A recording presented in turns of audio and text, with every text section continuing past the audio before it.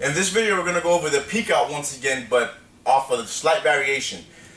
Check out our other video that goes over the peek out of his arms being behind my armpits. This peek out variation is going to be off the front headlock. So I've taken a shot in on him, and he's got me in the front headlock. Now here, I can't do the same thing as before. I can't just twist in here because he has his arm around my neck. So what I want to do is I want to take my palm and take my fingers and come in between his grip here and have my palm face my neck.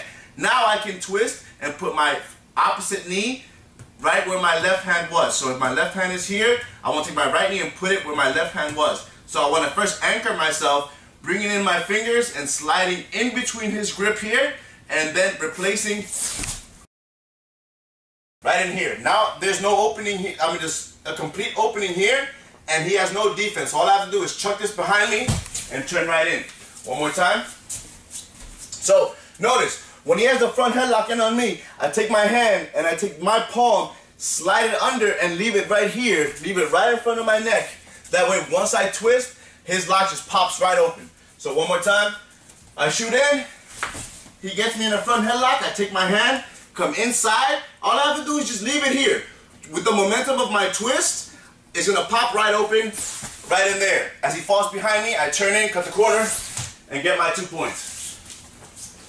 One more time, I take another shot, he gets me in the front headlock, I tripod right up, just like in the other video, I tripod up. Now, I notice that his hands aren't behind my armpit, he has me in a front headlock, so I take the hand on the side of his arm that's around my neck, slide in, anchor myself with my palm on my neck, and then I twist. As I twist, I chuck behind and recover from my takedown. One more time at full speed. I'm in.